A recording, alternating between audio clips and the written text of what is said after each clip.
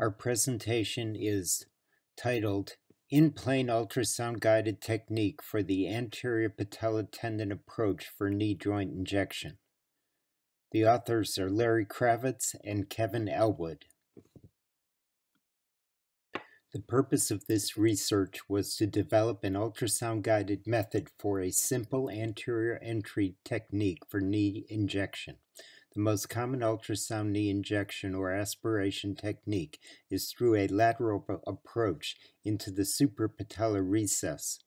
The knee joint can also be entered at its anterior aspect directly through the patella tendon. The less used technique has never been done under ultrasound guidance. We demonstrated the feasibility of using ultrasound visualization for this injection method using a cadaver model. We explored developing an ultrasound-guided technique for anterior patella tendon knee injection. We used a Philips Lumify system with a linear transducer to attempt visualization of this knee injection technique on a cadaver knee positioned at a 90-degree flexion angle. We first completed a knee dissection demonstrating the location of the needle within the knee at the maximum depth of injection with the usual injection needle. We subsequently reproduced and modified the technique using several ultrasound windows until a technique was established that allowed visualization of the injection. We attempted ultrasound visualization in three formats.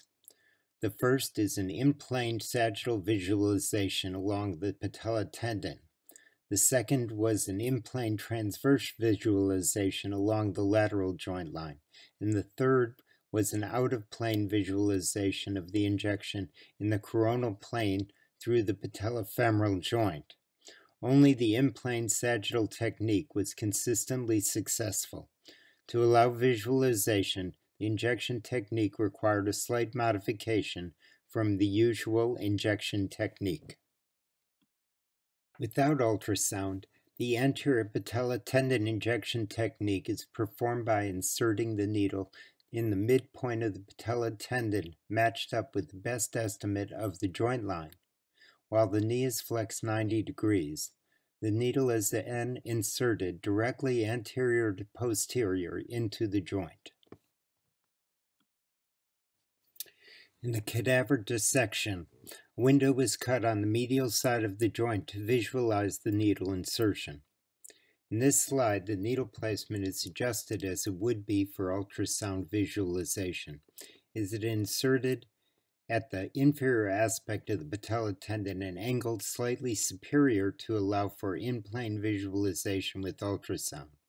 With this adjustment, the needle still enters the joint space appropriately.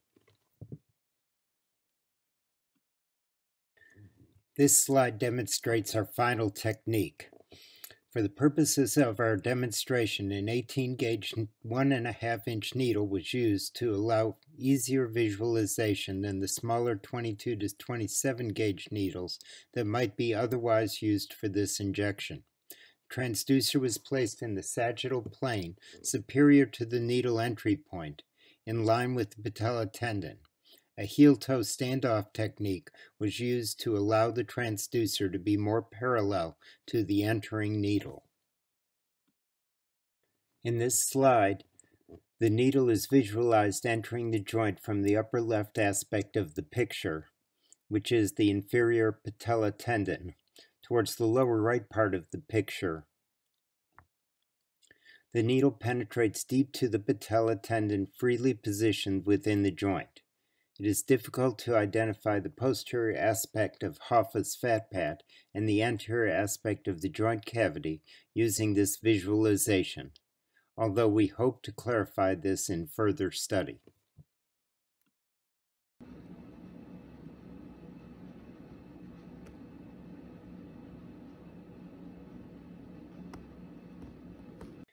Here is a video loop of a knee injection.